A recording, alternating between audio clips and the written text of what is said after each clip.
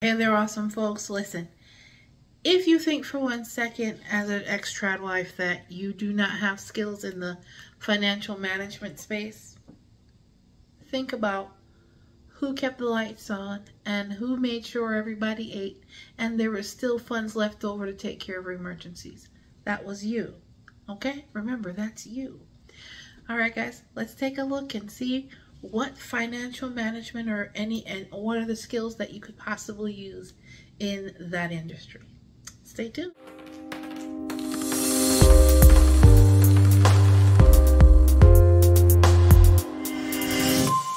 Awesome folks, this is Mentor Shelley, wanting to make sure that you become a better version of yourself professionally, guys. Listen, I want you to understand, do not feel like you're an imposter. Don't feel like you're an imposter. Okay? You have the skills, you just don't realize you have them. If you keep track, I want to go over 3 different things you were already doing in the household and that can be used in the financial management space. Okay? Budgeting and allocation.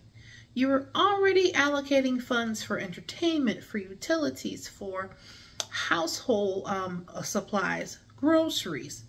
You name it, you were allocating funds for it, and if there was not enough funds to allocate for those things, then you made sure you worked it in the budget to be able to allocate for those things, including savings and emergencies and things of that nature.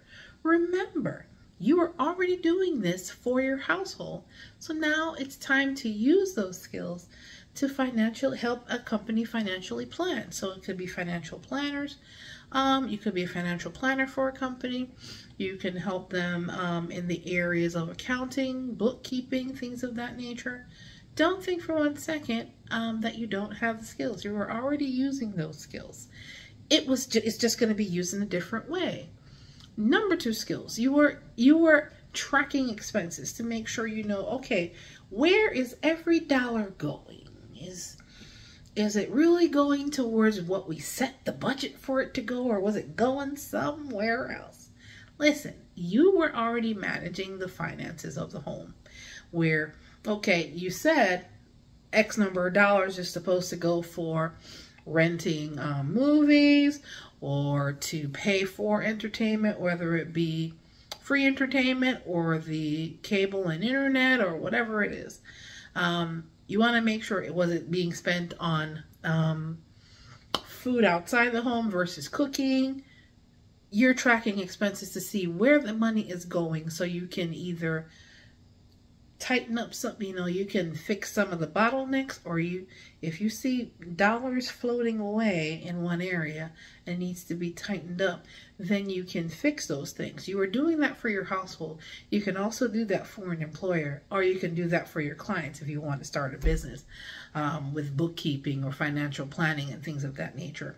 You can also look into getting into the financial services where you're providing fixed and variable annuities and different types of life insurance products.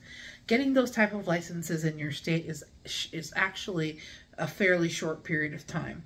And there are companies like Primerica and other companies that offer those services. I'm going to actually have some of those representatives be interviewed on this channel later on down in the quarter. Now, that's what? Budgeting and allocation, expense tracking and analysis. The third thing, financial problem solving. If you were budgeting and allocating for a lot of other things, you're allocating also for emergencies. Okay, there's an emergency fund for a reason. Because unexpected things pop up, you have to have an emergency fund to be able to address it. Or you have some form of an investment where you can pull resources from in the event you need it, or you may need to sell something or exchange something or return something to do it. Whatever you needed to do for the household, you did it. In this case, you're using that financial problem solving or problem solving skills to be able to help an employer figure out their budgeting issues, figure out their plugs in their financial planning, help them to figure out where they're losing money so they can fix that problem, obviously. So you're using these skills in the household already, but you can now use them on your resume. You want to be able to address the budgeting. You say budgeting for a household, okay, allocating finance, budgeting and allocation, that's a skill. Financial problem solving, that's a skill. Tracking expenses and analysis. There are several, there's actually ways for you to learn how to do financial planning. You can go on Udemy, you can go on Coursera, you can go on Skillshare.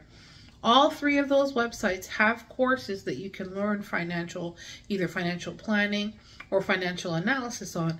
That's a skill you can pick up on pretty quickly.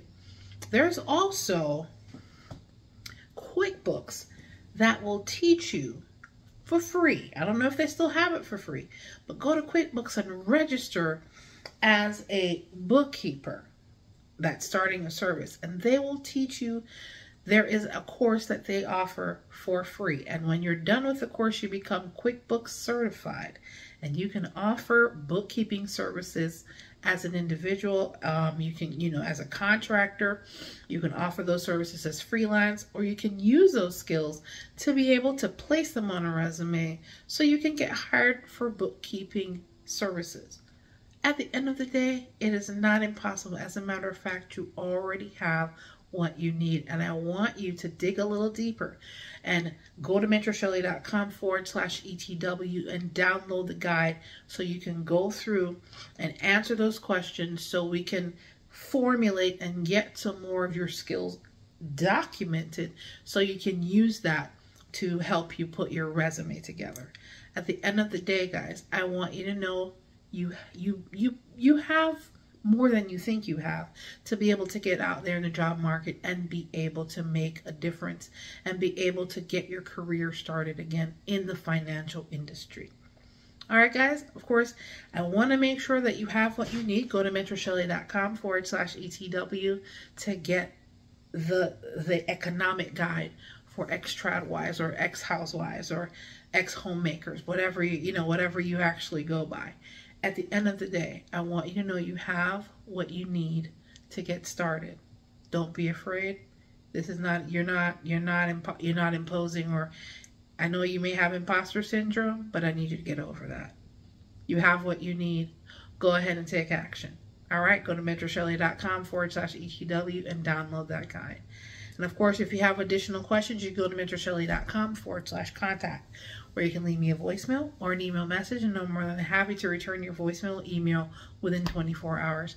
At the end of the day, you have what you need, and I'm here to help you to become a better version of yourself professionally, so you know that you can truly enrich your own personal economy. All right, guys, take care. You have a good one.